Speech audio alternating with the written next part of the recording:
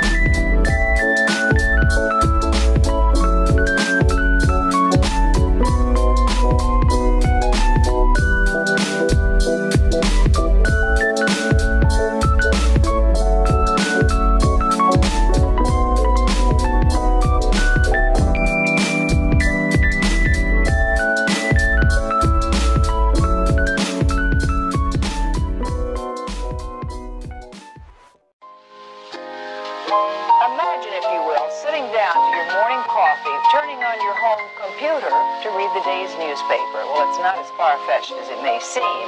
In fact, both local San Francisco papers are investing a lot of money to try and get a service just like that started. Science editor Steve Newman reports on one person already using the brand new system.